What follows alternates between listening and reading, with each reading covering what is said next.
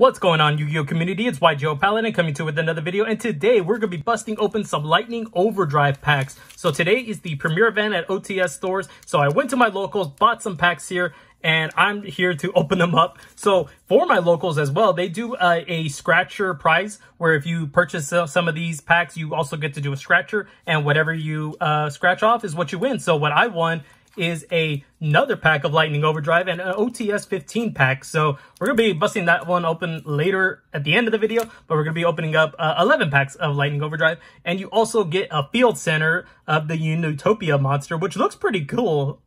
I like this too. It's a nice field center. Really neat. And Utopia is just getting a lot of support in the future. We got the structure deck coming out.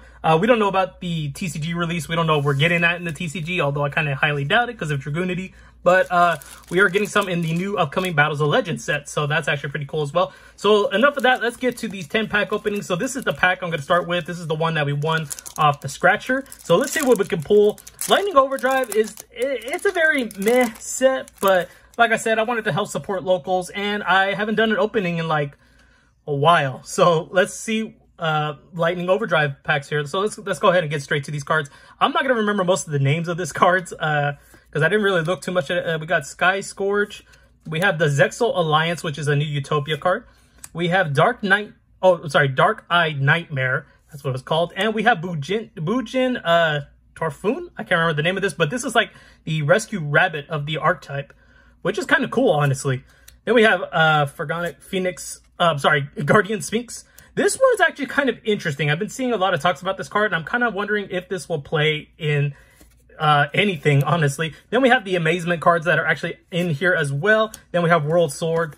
So that was our scratcher pack. So let's get into the 10 packs that we purchased for our opening. So the Amazements seem kind of interesting. I know some people call them kind of like Altergeist, which is kind of true in some sense. Oh, there we go. We got I Met You. I Meet You. I'm kind of disappointed this is not an ultra rare. I kind of was hoping these Adignister cards would be a little bit higher rarity, but it's not. So we got another one of that card. I can't remember the name. I apologize. Then we got new Springans. That's right. I forgot. We got new Springans in an Xyz monster. Judgment of the Branded, which I believe is the next of the Albaz archetype, the whole lore behind it. So I believe that, we got the Plunder. Oh, and speaking of Springans, then we got the Xyz monster. I can't remember what this one actually does, but there's the effect in case you guys want to read it, but I think it's actually kind of good. Then we got the new Plunder Control card. I'm surprised this was not ultra rare as well, just because they might want to stick to them being ultra rares, you know, most of the time. So yeah, at least it's affordable. Then we have the Amazement Trap card. We have You and I, another comment, and we got another one of the Springs. You know what? Let me sort out the supers. I forgot to do that. Let me sort those out right there. So that is it for that pack. Let's get into pack number 3 here. Hopefully we can pull a secret rare. That'd be really cool if we can pull a secret rare. Or better, Starlight. I would love to pull a Starlight rare. We got Spriggan's Brothers. Demari Adignister. Really cool. I do like that they made an actual version of I from the anime. He's now a card. That's kind of cool. We got Sky Scourge. And then we have Dogmatic Calamity. Then we have Thrawn, the Disciplina Angel. This is a TCG exclusive card, so that's kind of cool. Then we got this new Pendulum card, which is basically for Monarchs. This is interesting. I'm pretty sure we're going to see some play with this card, and Monarchs coming back, maybe. Especially since they got a new TCG exclusive card in here as well. Then we have Warrocks. They should have been a little bit better, but who knows? Maybe the OCG will step in to save the archetype. Then we got the Basil Rose Shoot, which is kind of nice. I was surprised that one's not at least super rare. I think this would have popped more if it was a super rare. But Warrocks, yeah, they need like OCG to step in like they did for Subterrors and Spirals. Like, that'd be interesting if they make a card that completely busts the archetype like out of nowhere. Then we got Scrap Raptor, which I'm surprised is not a secret rare, but that just might be a hint that it's going to get hit in any future list. So, makes sense. Then we have Sun Avalon. We got the new, more, imports in here. Another one of the Adignisters. We have S-Force Dog Tag. Then we have Trap Tricks Vaseline. I don't really know the name of this one, but this one's actually pretty cool. Cool extender for the archetype, and it's an ultra rare. So nice. We did pull an ultra rare. That's pretty cool. So I'm gonna put that off to the side. Then we have Judge of the Ice Barriers, which does not help Ice Barriers at all.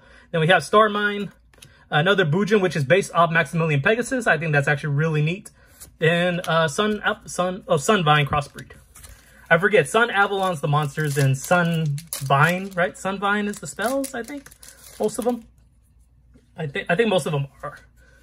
So now we have Starry Night Seal. I forgot Starry Night was actually in here. Then we have DD, the Super Psych King Zero Maxwell. Is this an import? Yeah, it's an import. Okay.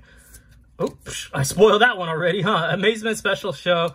One Curry Way. I forgot that's in here. I actually like the artwork of that. Then we have Ida the Sun Magician as our super rare. I don't even know that one. Guardian Sphinx, World Soul, and Screams of the Branded. So we got 6 more packs. Let's see if we speed this up a little bit. I know you guys will probably want to get straight to the holos. Oh, another Scrap Raptor. That's pretty cool. Sun Avalon Dalphi. Demir Attic Nister. Is this the same pack?